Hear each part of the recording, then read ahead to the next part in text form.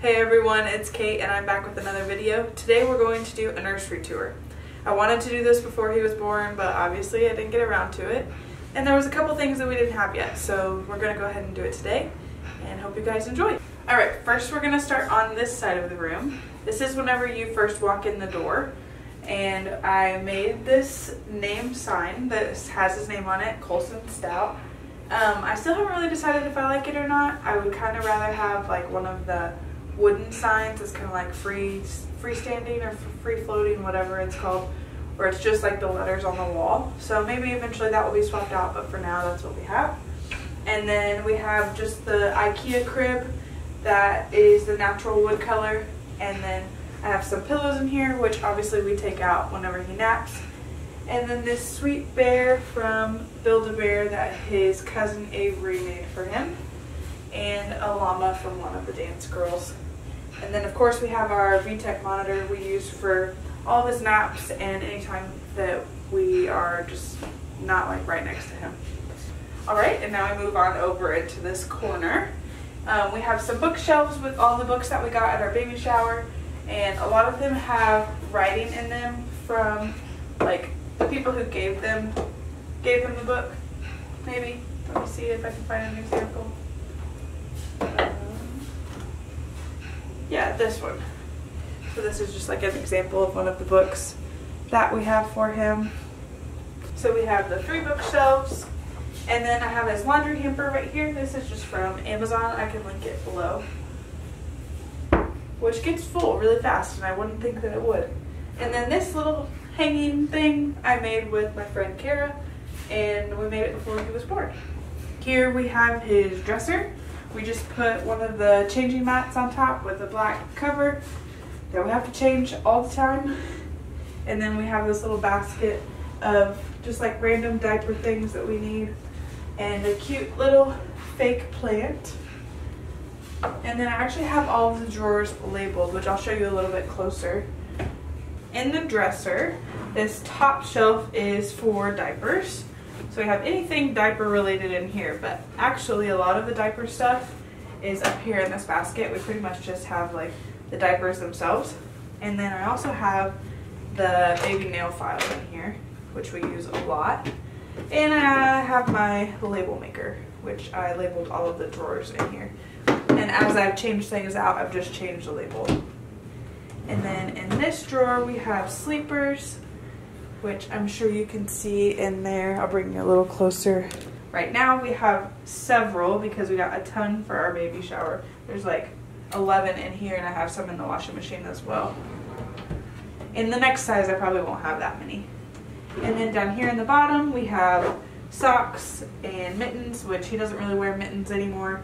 And then swaddles, and we actually have a playpen netting thing. I don't know why I shoved it in here, but that's where it is. And then we have like hats and bibs and swim stuff in this drawer as well. Okay, over on this side, sorry I have to bend down so you can even see me. I have onesies and like little pants and shorts. And these are all like the current sizes that he's in. So we also have his swim trunks in here, which aren't these so cute? These are from Target. They have like matching ones for moms and dads too, but they didn't have our sizes. And then I just fold the onesies to where I can see like the colors or what they look like, so that it's easy for me to tell. Alright, in this drawer I have blankets and burp cloths. And these are actually like our quilt blankets that have been made for him. All of our like just everyday blankets are in the living room because we use them a lot. But these ones we don't use very much. They're more of just like keepsake items for him. And then of course we have several burp cloths over here. I don't know how well you can even see this one, but this bottom one is just like bedding and other blanket things, mostly bedding. So we have the sheets that were made for us, the white sheets from IKEA. These are bassinet sheets. And we also usually have, yeah, right here, another one of the diaper changing station covers. And then moving over into this corner, we have the rocking chair. This is just from IKEA. And then we have some more of the IKEA bookshelves. And actually these are not bookshelves from IKEA, they're spice racks. I saw that on Pinterest. And then this little sign over here I made at a birthday party, and it's just, it says little dude, and it has like white speckles all over it.